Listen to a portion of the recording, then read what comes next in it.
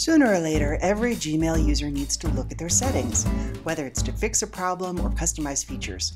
But to do that, you have to know how to access them. This is Allison from Computers.mom, and in this quick video, I'm going to walk you through how to access Gmail settings on a computer, iPad, or iPhone. Let's start on a computer.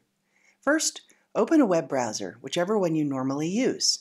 Google would like you to use Chrome, but you can also use Firefox or Microsoft Edge or Safari on a Mac. What you cannot use is a mail app like Windows Mail or Apple Mail. Those apps have their own settings, but they're not the settings you need for your Gmail account. Step 2. Go to your Gmail. If it doesn't come up right away, type gmail.com in the address bar at the top, press Return or Enter on your keyboard. Then, if needed, sign in with your Gmail address and password. Step 3. Click the little gear icon right here in the upper right-hand corner of the Gmail page. That opens a menu, and on the menu, click Settings. Settings opens to the General tab, which has all kinds of useful options like spelling and grammar, email signatures, vacation settings. But notice the General is not the only tab. There are almost a dozen other choices up here, each with another page of settings. So you have a ton of ways to customize Gmail and also to do basic things like changing your password or other account management.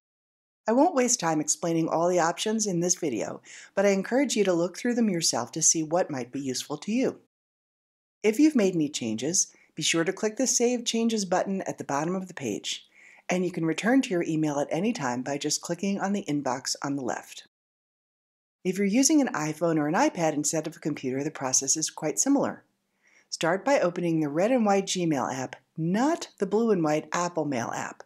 If you don't have the Gmail app, you can get it from the App Store.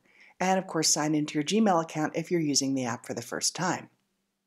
Step 2, tap the stack of bars on the upper left corner right here, and then in the list that appears on the left, scroll all the way down near the bottom of the list and tap on Settings.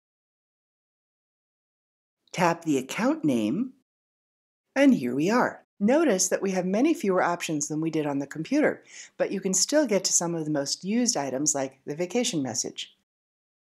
Make your changes as desired, and when you're finished, tap the blue Save button on the upper right. That's all there is to it. Thanks for watching. Please feel free to leave comments, questions, and suggestions below. Click like if you found this helpful, and be sure to subscribe for more Computers.mom videos.